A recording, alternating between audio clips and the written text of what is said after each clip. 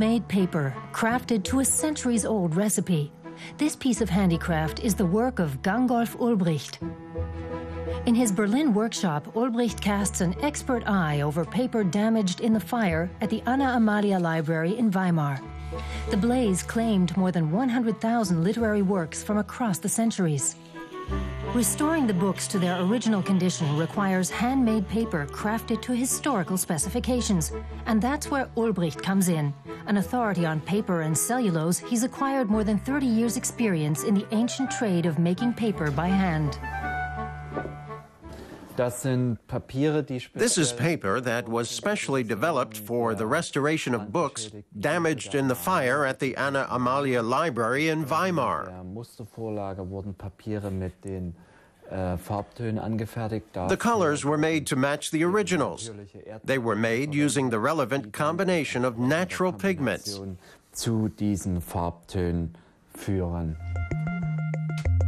Regardless of the type of paper in question, Ulbricht knows the secrets of its composition.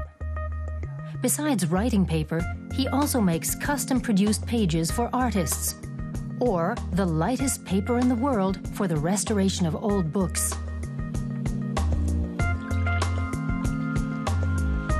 In keeping with a 500-year-old tradition, the raw materials are put into a special mixer which works them into a pulp.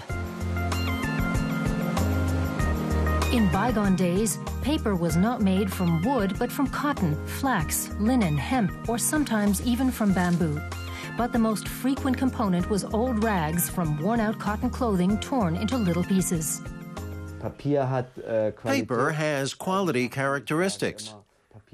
I always say that paper has a certain character. It's made up of fibers from the processing and the production. Grasp, sound, density, surface, transparency, pressure characteristics, folding characteristics, and so on are the things that make paper what it is. In 2001, Ulbricht was commissioned to restore a decorative border from the Paretz Palace in Brandenburg. The original vine-leaf border in King Friedrich Wilhelm III's study was beyond repair, so the paper expert created a replica using historical patterns. The actual creation process is the most important thing when it comes to handmade paper. Using a sieve frame, Ulbricht makes each sheet individually, and once they're formed, they have to be pressed and dried. It's a long process, which explains why paper was so expensive well into the 19th century. These days, few people still command this dying art. When I'm making paper, I have to be careful that every sheet is consistent, which means always taking the same amount of fibers and checking that right and left, top and bottom are even.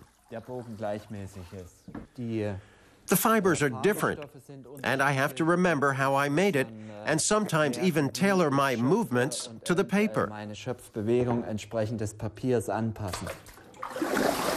But not everything the paper expert makes harks back to the past. For the Canadian Embassy in Berlin, Ulbricht made a room divider, 10 meters long and 3.5 meters high. The challenge was to make it so that it could be drawn without creasing. Quite literally a tall order, but the very kind that excites the paper craftsman. It's called making paper manually. I can make it, and I can choose everything from the raw materials to the processing to the end product. And the quality is palpable and visual, and that's what makes the difference. The first restored books from the Anna Amalia Library in Weimar are finished. And by 2015, thanks to Gangolf Ulbricht, a large number of the damaged books will be back on the library shelves.